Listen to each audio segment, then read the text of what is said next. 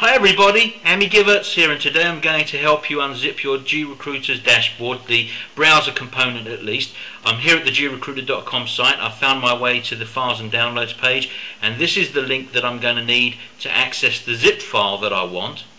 So we'll let this thing open up. And you just click on this link and that will start the download process. So we'll just go and start the download now. Now, this is a rather large file, so depending on your bandwidth it might take a few moments. We're going to let this thing run through its cycle, and I'll see you guys on the other side.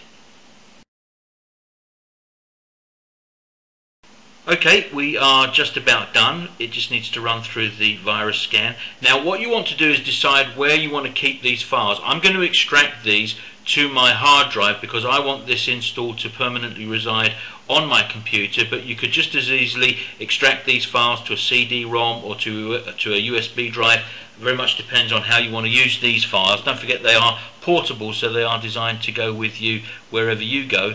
So let's, for this particular exercise, save these here to my program files. We'll extract these again. Because these are big files, it's going to take a moment or two, so we'll let it go through its cycle, and again I'll see you on the other side.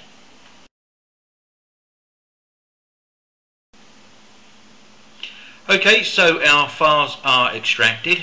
Let's go ahead and finish that, and then we can go directly into our GRecruiter's dashboard files on our machine. Let's find them here in the program files.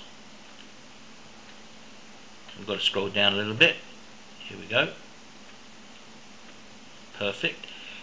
Now it's not a bad idea to go to the README file and just familiarize yourself with some of the important points that you'll need to know in order for you to get the most out of this install.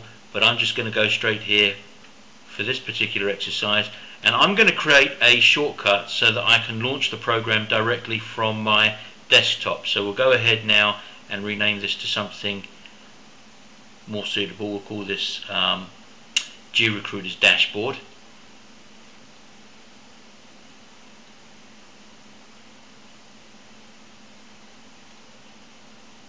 And now I can go ahead and copy that to my desktop. So now I can launch the program from my desktop without having to navigate to my program files every time I want to invoke the program.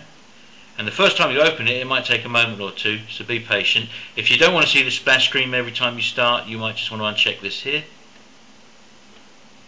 And there you are. Here is the browser component of your Recruiter's dashboard.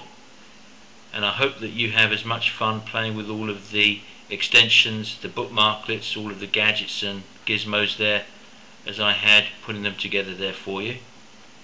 And that basically is all you need to do to get started. So happy Googling, everybody.